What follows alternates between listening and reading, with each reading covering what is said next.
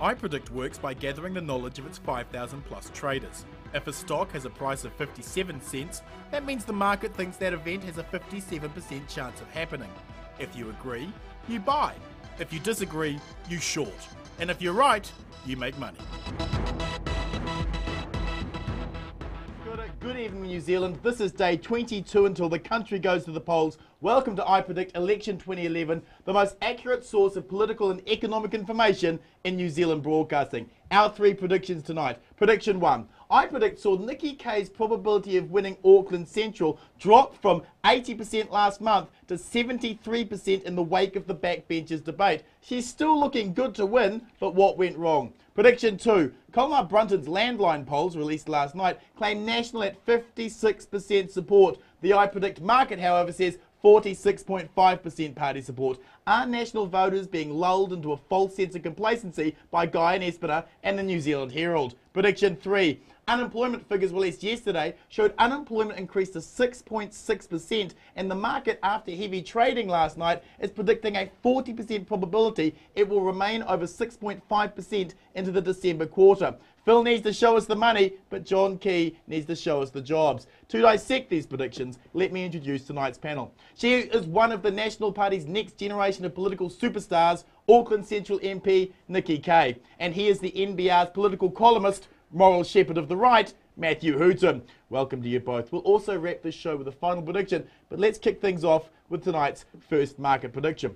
After the backbenchers debate on TVNZ7, Nikki Kaye's probability of winning the Auckland Central electorate dropped from 80% last month to 73%. I've hosted 3 debates between Jacinda and Nikki on Citizen A throughout this year in the build-up to the 2011 election, and to be honest, Nikki has held her ground in each and every one. So what happened during the backbenchers debate? Nikki, while the backbenchers debate was more Colosseum than Town Hall, let's be clear, you still held your own against Jacinda in the argument. But what was most interesting was the incredibly poor performance of the Green Party candidate Denise Roche. For many Green voters, the backbenchers debate may have been the first time they saw her perform. The market is suggesting they weren't impressed. How do you woo the Auckland Central blue-green vote?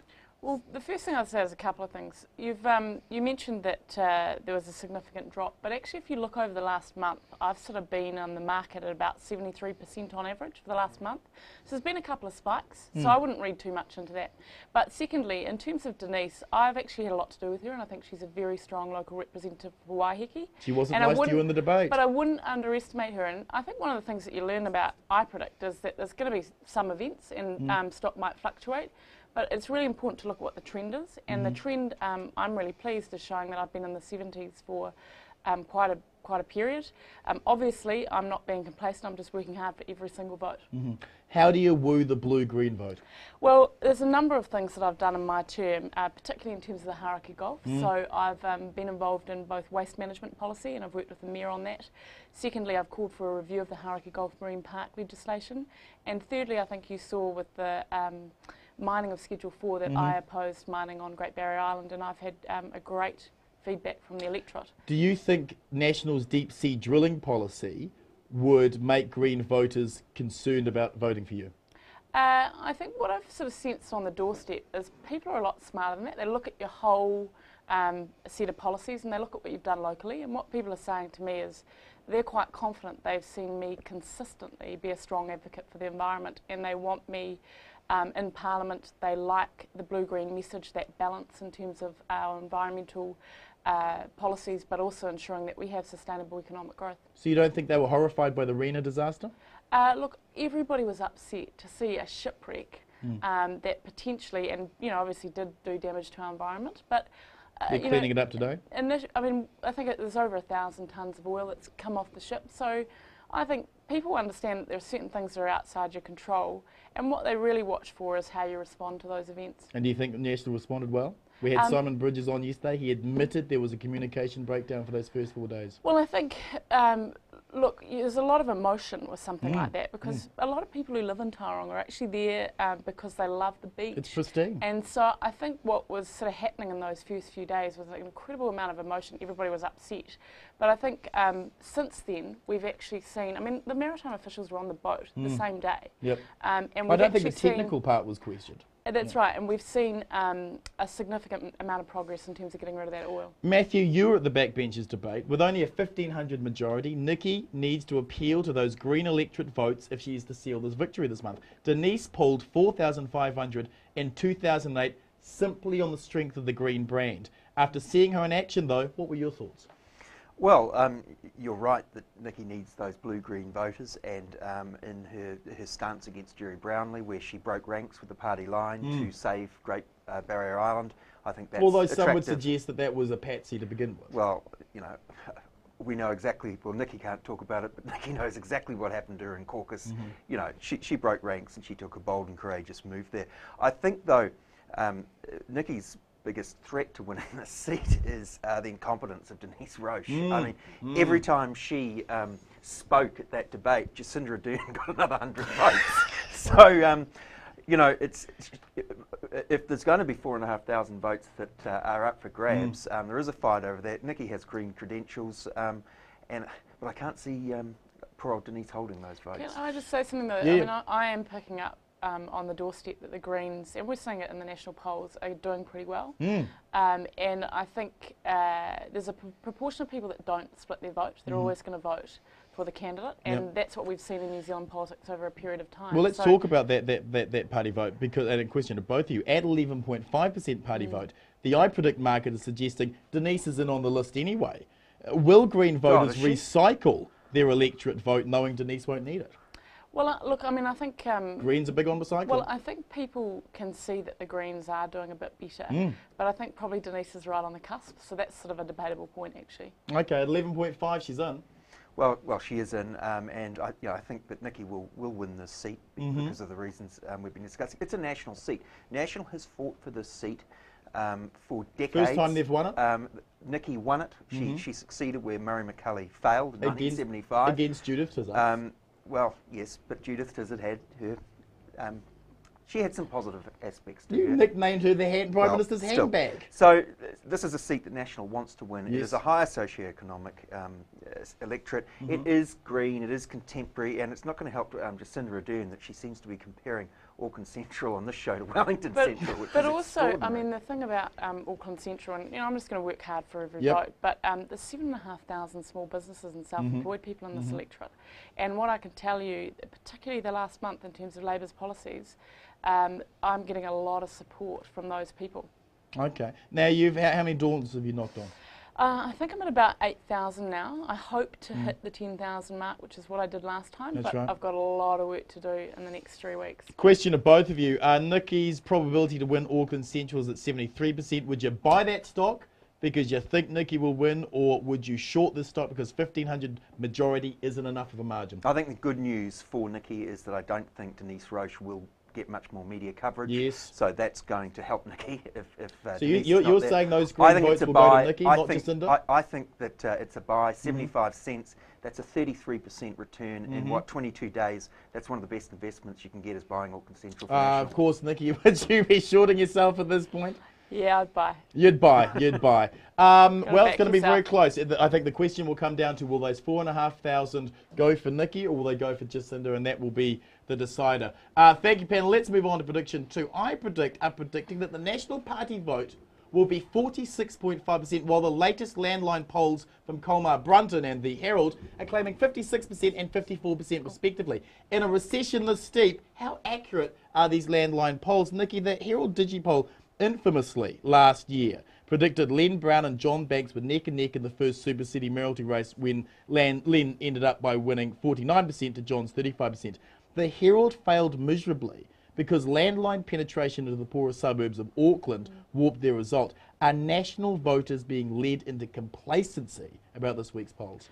Well, look, I think we would all say that we want as many people to turn out for National as possible. And there is a risk with complacency because we've been consistently, and you always look at the overall trends. Last 3 years. Been polling relatively high. So I am making sure that I get out there and get the message that people need to turn out for the Nats. But the thing that I'd say is the TVNZ poll asks a very different question to what the iPredict stock is doing. TVNZ poll is, who would you vote for, right? iPredict is really, who do you think is going to win the election? And I think there are a couple of things that might be influencing iPredict being a bit lower. And one of them is that traditionally the smaller parties pick up in the lead up to the campaign. But what's really interesting is that the incumbent would drop, but what we're seeing is Labour dropping. And I think that's because of this serious situation in terms of their fiscal irresponsibility. You think 45%, which was the high tide mark last election, you think National's going to get over that? Look, I think we've still got 22 days to go, but I am sensing a lot of support out there, but I do think we've really got to continue to put out that message that we need the Nats to turn out. Because if 1 in 10 National Party people don't turn out, then John Key may not be Prime Minister. Because, of course, in 2008, it was one of the lowest voter turnouts we'd ever had on record, and the largest reason for that was 200,000 Labour Party voters just didn't come out to vote. Do you think turnout is going to be the key here? Yeah, I do, but I think what has actually happened over the last couple of weeks, particularly in terms of the national vote and particularly all of this focus on economic policy and the fiscal irresponsibility of the Labour Party, I think our Nats will turn out. You think with an $18 billion deficit and 2 credit downgrades, the economic irresponsibility isn't with National? The economic irresponsibility is with Labour, because at a very basic level, political parties and leaders need to be able to explain what the costings are of their policies. And for the Labour Party not to be able to explain this. Matthew, your column on electionresults.co.nz, brilliant column by the way, this week talks about an attempt on Monday by someone to manipulate the market in favour of a Labour Party win, but pointed out that the market was able to correct itself within an hour as other traders astutely shorted that manipulation. Why are traders not as optimistic for National as TVNZ and the Herald? That was an interesting attempt. Some thousands of shares traded on that, but it is, as you say, the market corrected very, very quickly. And National's been sitting around 46 to 47 for some time. And as you say, the polls and the TV stations say it's 56%. I think 56 is too high, but I would say National will get 50%. I think, really? Yes, that is a huge call. I think that this will be the first time since Sid Holland achieved that in 1951. I think 50% is possible, especially now that Phil Goff has made just an absolute turkey of himself over Labour's policy. Well, one block. Well, no. If you have been a member of Parliament since 1981, you've been a Minister of Education, Minister of Employment, Minister of Housing for Roger Douglas in the 1980s. You've been leader of the Labour Party for 3 years, and 3 weeks before an election, you can't account for your fiscal policy. Well, they're accounting for it today, aren't they? Well, those figures have presumably just been made up overnight. They are wrong. They have. Why on earth were they not released immediately? After Goff made such a fool of himself on that TV debate, on that Christchurch press debate, you would have thought that the Labour spin doctors, if that spreadsheet had really existed, they would have issued it before that debate was even over. They are lying. And yet the market is saying 46. Well, I think it's a buy. You think it's a buy? Absolutely, it's a buy at 46. So you would say, I mean, the only other times we've had, of course, a Muldoon, Longy and Bolger have come in with 48. But they would change governments every single time. You're suggesting for the first time in in New Zealand history, political history, a National Party from 45 is going to go to 50%. Yes. 5 more. And the reason for that is that one blunder by Goff. In 2008, Labour had a popular and competent leader, Helen Clark. Rather than Phil Goff. And back then, Labour was able to tell the story about the hidden agenda, that in fact, John Key was really like Don Brash, but just better at hiding it, and all that stuff. Now, those lies can't be told by Labour anymore, and a choice between... Because the secret agenda is up front now. A moderate national government is more popular in this society than Phil Goff. But I think Matthew's right. Matthew's absolutely right. I think it would be difficult to find such an extraordinary gap between how the leaders are rated. If you look back in New Zealand's history, and I think that's what gives me a bit of confidence, is that when I meet people on the doorstep, there's just such a big gap, both even with Labour and Green voters who rate John over Phil. Wouldn't there be the comeback, of course, is that food parcels have doubled this year. We've had a vast amount of poverty increase. Landlines, people wouldn't be on those landlines. Well, no, but I'd say a couple of things about that. I've now knocked on about 8,000 doors, and what people are saying to me is they rate John Key as a leader over But Phil you Goff. also know people are a lot more polite in New Zealand to people's faces than that. There was a Well, great story in the Herald, wasn't there, about people saying things nice to John Key. Then when he walked off, they were backstabbing him. Well, I'd say another couple of things. We've consistently seen the polls reasonably high for National, and I think that really does have to do with two things. People trust us in terms of our economic policy, and clearly with this situation with Phil Goff not being able to explain the costing. You don't think it's because secondly, poverty's gotten larger? No, look, Okay. I think.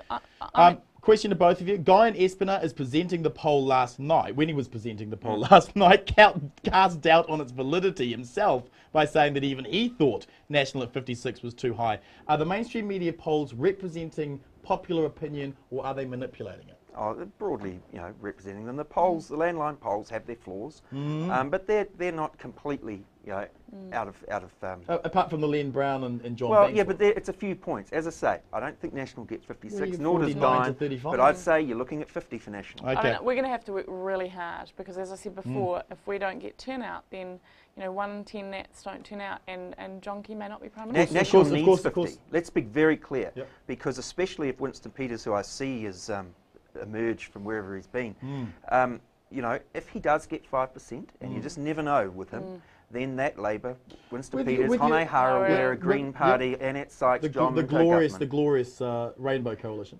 Because that's not there, remember. Your 50%, just going back to that, 2008, 200,000 Labour Party voters didn't vote, making it one of the lowest turnouts in New Zealand history.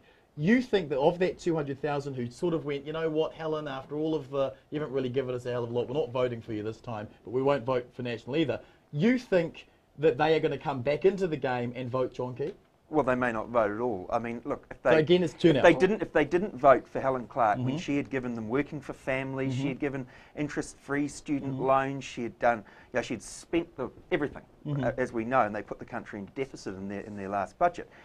If they didn't vote for Helen Clark, they sure as hell not going to want to vote for Phil Goff. But one of the points that I make to people is whether it's the 100,000 houses that we've insulated with the Green Party, or the fact that when you actually look, even though Labour is saying they're going to raise the minimum wage, which would cost the country jobs, they're also saying they're going to bring in a more aggressive ETS scheme, which would raise people's power bills. They're also saying they're going to bring in an EQC tax hike. So we're, I sort of think whether it's that or even the additional Auckland fuel tax, people understand if they're on a medium wage or even on a benefit that Labour are going to bring in a whole lot more cost to New Zealanders. I think that's almost too sophisticated. I just think that no one's listening to Phil Goff. All they ever see of him But is when a guy, he says, when he's not, doesn't have the costings to listen. Yeah. Okay, question to both of you. At 46.5% for the National Party vote, would you buy that stock because National will get higher, or would you short it? You're saying 50%. As I said, buy it. I reckon there's a good potential 10% return. I think that is insane. You must well, short. This is far too buy high. it up to 48 at the very least. And it's still profit. It's akin to your Cunliffe call this week, suggesting that his majority would go down. Absolutely and ridiculous. I'll place a bet on that right now. Absolutely ridiculous. Where would you be going? Are you saying 46.5 is where you're going to get? We're going to have to work very hard, and we're going to need the Nats to turn out, but I'd buy it. Are you concerned that Labour, there was a great story in the Herald again this week about Labour getting all the unionist activists out to make sure that turnout on election day was the numbers. How does National compete against that? Well, I think we compete against that by people looking at the situation with Phil Goff and saying that he can't manage the economy.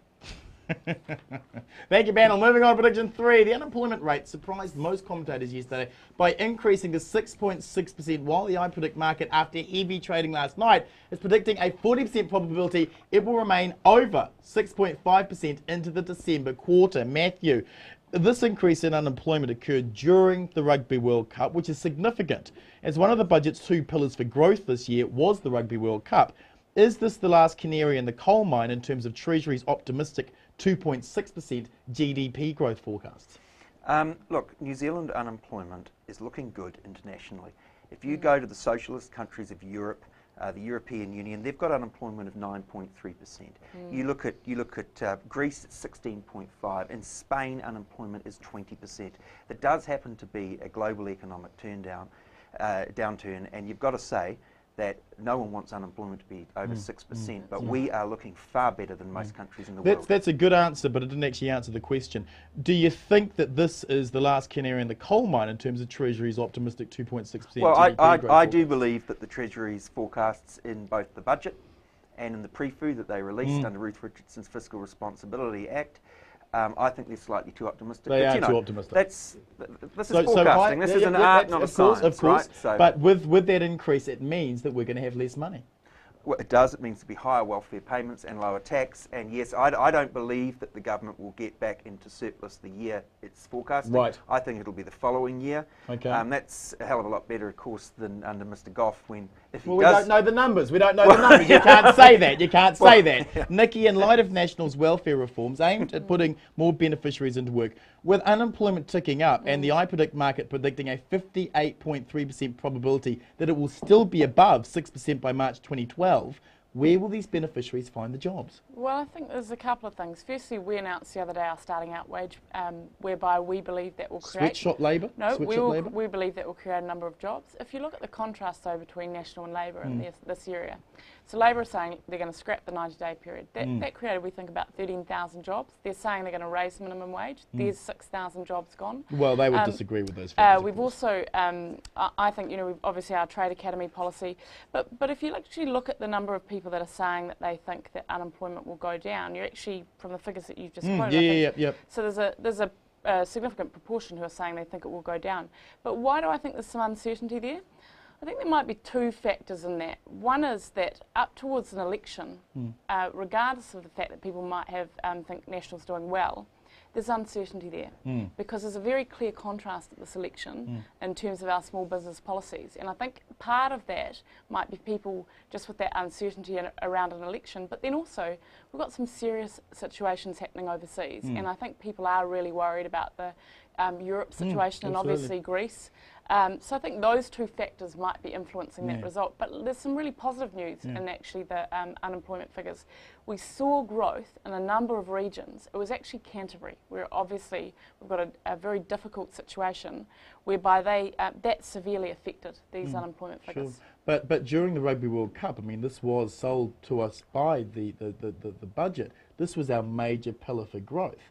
If we would increase our unemployment during where we thought we would be gaining more, surely that in itself is a suggestion that things are going to get worse. Well, I think we have to acknowledge from the Rugby World Cup there has been a significant injection of cash into the economy. But one of the points, that's right. One of the points that a lot of people make about that economic benefit is it's going to take a while for some of that to flow through. So why was it included in the budget this year? Well, what I'd say is that we have to, if you're asking me whether I think there's been an extraordinary economic benefit overall from Rugby World Cup, I'd say yes. Okay. But some of that stuff we're going to see flow through at a later date. Okay. And I'll give you an example. I mean, I saw there were a number of people within the cloud that came to New Zealand, significant investors that are looking at our country, and some of that will take time, I think, to realise those benefits. Where do you think the beneficiaries get work, though? If we are increasing unemployment, we're pushing more people into work and wanting them to work.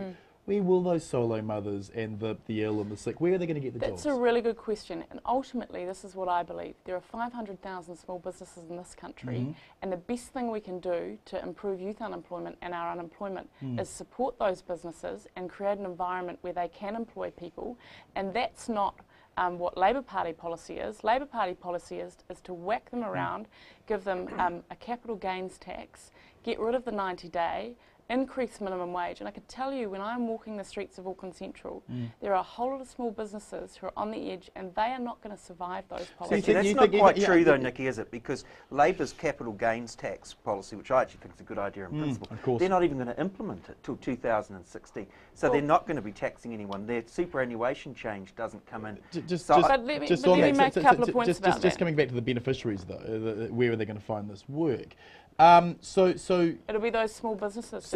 Do you think though that sweatshop wages are the way that we're going to be able to buy a high wage economy? Well, two things. I don't think that they are sweatshop wages. It is what we've done is we've been very specific and we've targeted 3 groups. People who don't vote much. No, we've targeted 3 groups of people who we believe would get an extra foot in the door if for a 6-month period they got Also the 80% weakest of the members of wage. society don't really have a hell of a lot of voice, so you can push them around a little bit, can't you? Well, look, Bomber, since I've been elected, I've had about 8,000 constituency queries, and I can tell you that some of the most heartbreaking situations that I've had have been the young people through my office, and if you ask them, they want a job. Oh, look, They want a exploiting job. people when they're hungry Well, and poor is an easy thing no, to do, Bomber, isn't it? it's for a short period of time How to long? get 6 months for 16 and 17-year-olds, and we've been very specific about the people that we've targeted. To get them into work. People who don't have much voice and get pushed around. That's small right. business owner, this is the reality, who employs a 16 and 17-year-old is actually doing it out of the goodness of their heart. They're not going to get productivity from a 16 and 17-year-old in that first 6 months. I'm sure there are So plenty of that- 16 and so 17-year-olds that that's- disagree with you. No, and that's why, Yep. that's why it is good to have this, because it's That's getting right. Yeah. people We've jobs. heard the justification for Well, lowering but wages many also- times. Question to both of you. Higher Well, unemployment it's and not lower lowering growth. the wage. Well, it because is in for fact- them. It no, is for because them. it's a hell of a lot higher than zero. Well, That's right. which is the alternative. That's right. exploitation That's doesn't right. works nicely. Higher unemployment and lower growth means less money and more costs. If National do win the election, what would they cut from the budget, or would they need to borrow more? I fear they won't cut where they should. Okay. This government has failed on a number of fronts. The first one is the $3 billion it wastes each year on Helen Clark's Working for Families. Making middle class people feel middle class. This government wastes $1 billion a year on KiwiSaver subsidies, even though they've halved it. The government has failed to reintroduce interest on student loans. That's another $1 billion. So they'll borrow. They're going to That's borrow another more? $1 billion. John Key's reckless promise not to touch superannuation. That's more billions. So they'll borrow. If You it was think up it's to gonna me, be I'd borrow? slash all Of those course you would, programs. of But course you I don't think this government has any inclination to take those decisions. So it's more borrowing. Hold on. So I just want to get an answer. More The borrowing? borrowing will go on, I believe, till 2015. Right. The government, it looks to me, is going to be borrowing about $34,000 per household. So It's too much. National's, sort of thrust of we're not going to borrow as much as Labor. Well, then actually, that's when true. you strip it back, it's a lie, isn't it? Well, no, because they are going to borrow National about $34,000 per household over the next 4 years. Labor would make it $50,000. Are you going to per borrow household. more? What are you going to cut? Well, clearly Matthew and I disagree on this area because I Really? think, look, I'm he's. shocked. But what Well, she's a liberal. Well, what I'd say is the difference between National and Labor Yep. at this election Yep. is that we are going to be in surplus by 2014, 2015, and Labor are going those to are borrow Treasury an extra predictions. 17 okay, billion yeah. over Well, the they next disagree 4 with those years. figures. But That those is a Treasury- significant economic Yep. difference You between the two know parties. those Treasury figures. No, they're And not. can I just very say, They're Phil questionable. Goff's figures. Exactly, and We can don't I know just his figures. say, Well, he did. He agreed with John We- Key. that Okay, he's going- I've got to move. I've you got to know, move on. At 40% probability of unemployment being over 6% in December, would you buy the stock immediately, seeing as it's currently 6.6%, or will it drop 0.7% by December, meaning you would short this? I'd short it. I think that It's gonna drop I 0.7. think unemployment will be in that 6 to 6.5 range in this December quarter. Okay, what would you do? You seem upset Oh, about that. how is it going to drop 0.7, Matthew? That's ridiculous. economy's Are you creating going to? jobs. Oh, it's just, well, it didn't do it during the Rugby World Cup. At 40% probability, are you going to buy or are you going to short? well, I think if National win the election, then we will see unemployment drop. Oh, for the love of God. Okay, thank you, panel. Let's wrap the show with final prediction. Matthew, your final prediction tonight. United Future is currently trading at 1 cent. I That's think a that's joke. far too high. That's way too It got high. 0.8% of the vote last time. I think it should trade at about 0.2.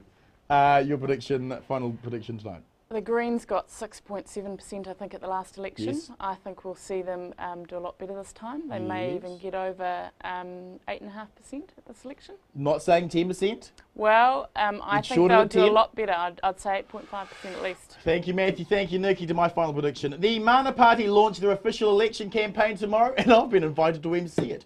With the momentum they have generated this week, I think the 1.3% party vote currently predicted in iPredict is too low. 12% of the New Zealand electorate are beneficiaries, and Mana's policies like Feed the Kids are tailored directly to that electorate. I would buy Mana stock at the 3%, but short it if it got any higher than that. Next week, I am joined by guests Winston Peters, Peter Dunn, Hone Harawira, Matthew Hooton, Phoebe Fletcher, Selwyn Manning, and a special debate on political values between Colin Craig and Sue Bradford. Follow me on my Citizen Bomber Twitter and Facebook accounts for all my latest election updates. Thank you for joining us. We'll see you again next week, 7 p.m. for iPredict Election 2011, exclusively on Stratus TV. Until then, get trading.